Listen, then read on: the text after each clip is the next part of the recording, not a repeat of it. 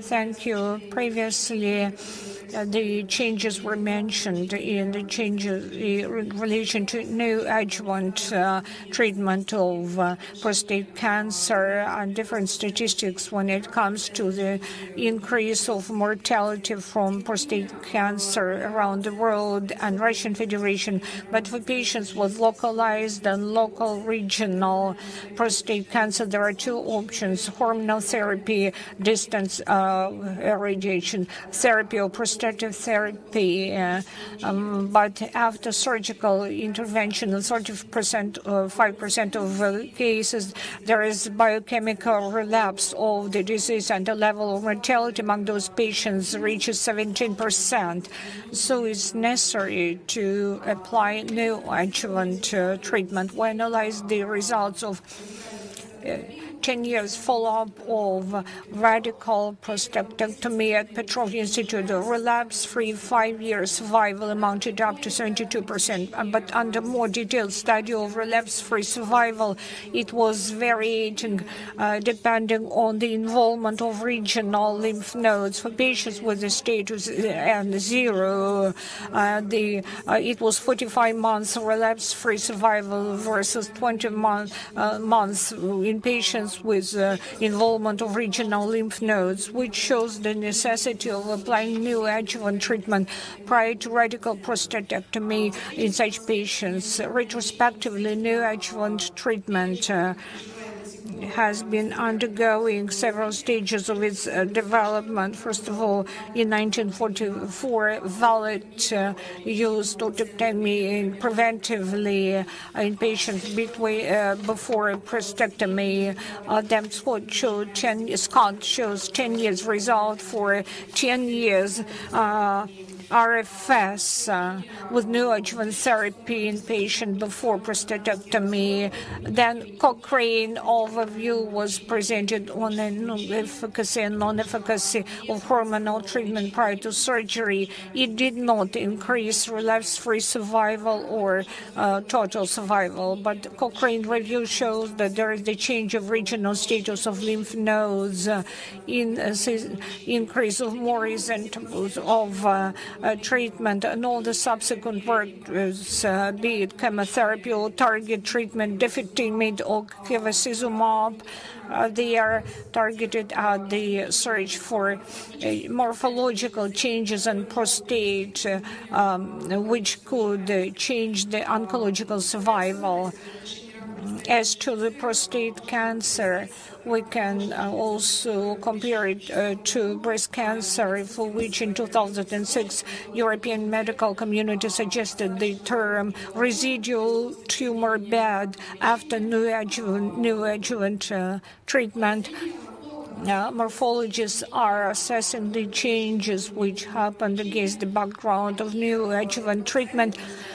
This indicator is called RCB. It's correlating with relapse-free survival results. But as to prostate cancer, apart from being very heterogenic, high-risk group, prostate cancer has got multifocal growth after studying metamorphosis in the example of one patient. So it's very difficult, time and effort-consuming.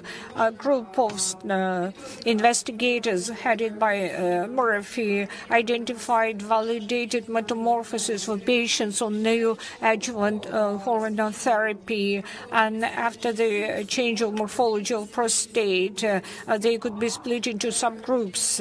Subgroup A, which is characterized by some separate cells or cell clusters, it's pattern 4, most benign group of prognosis is B group. There are well-formed, separately standing or blending tumor glands, and least benign group in prognosis is subgroup C. It's cribriform component or intraductal carcinoma. On top of studying metamorphosis of prostate cancer, now we have been using immunohistological markers. In 2007, Berkut showed that that after docetaxel with astromycin changed the expression of p53 and BCL2, which in combination with elevated expression and mutations in p53 was associated to adverse prognosis.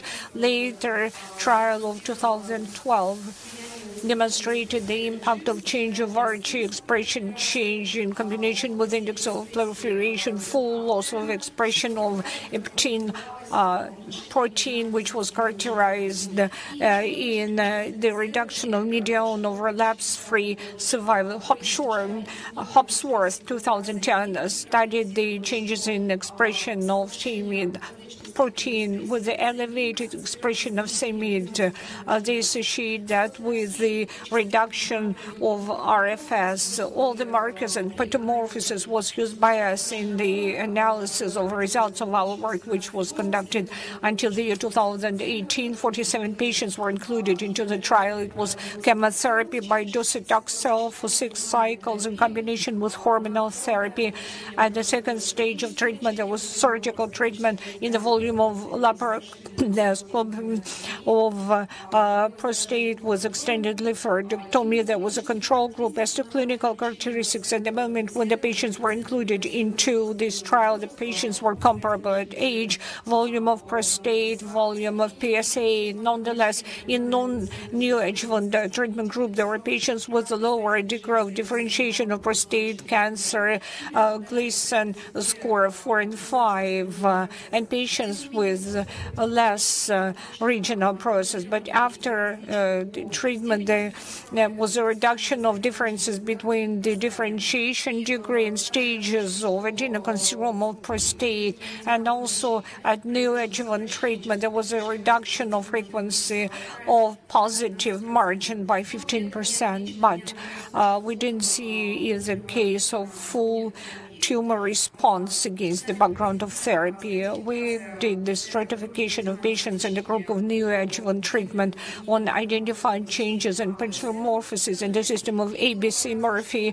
And in case of localized process, there were not a single case of C group, fully benign. Most cases, 23% of cases, are represented by subgroup B. When we compared RFS between subgroups A, B, and C, statistical significant difference were not identified. So we made an attempt to unite less benign subgroups B, A, and C versus subgroup B. So we obtained the gain as RFS. And in most benign group, it was by 10 months longer. We did analysis. We structured multi-tissue blocks. We didn't see big differences in the change of expression of p53 against the backdrop of therapy. It was full loss of 10 therapy expression and elevation of expression of protein p16, which is indicative of the fact that under localized process, it's met only in 5% of all the cases. At local regional process, it increases to 38, which is indicative of adverse prognostic factor for such patients. And by the same token, we studied the expression of CMID protein and androgen receptor Rg against the backdrop of studying expressions of obtained biomarker.